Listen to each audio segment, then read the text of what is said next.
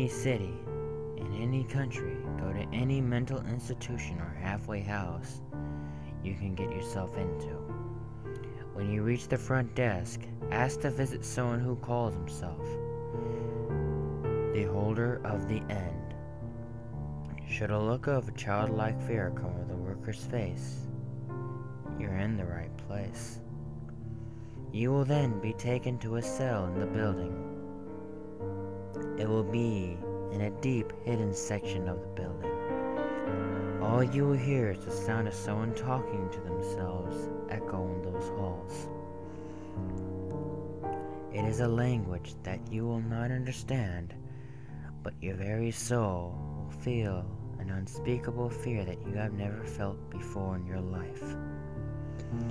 Should the talking stop at any time, stop and quickly say aloud, "I am just passing through, and I wish to talk."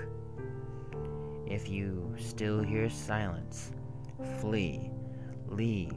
Do not stop for anything. Do not go home. Do not stay at an inn.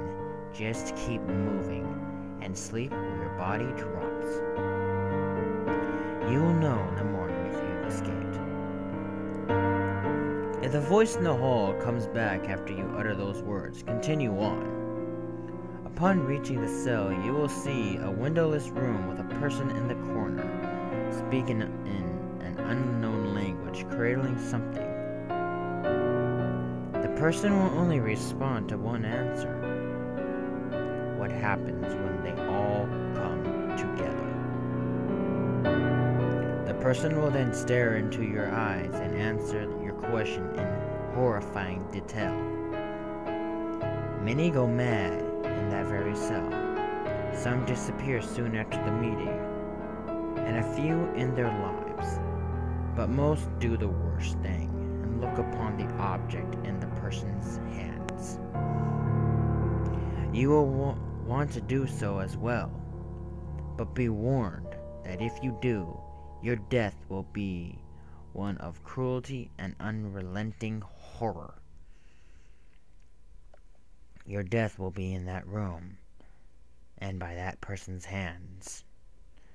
For that object is one of 538. They must never come together, ever.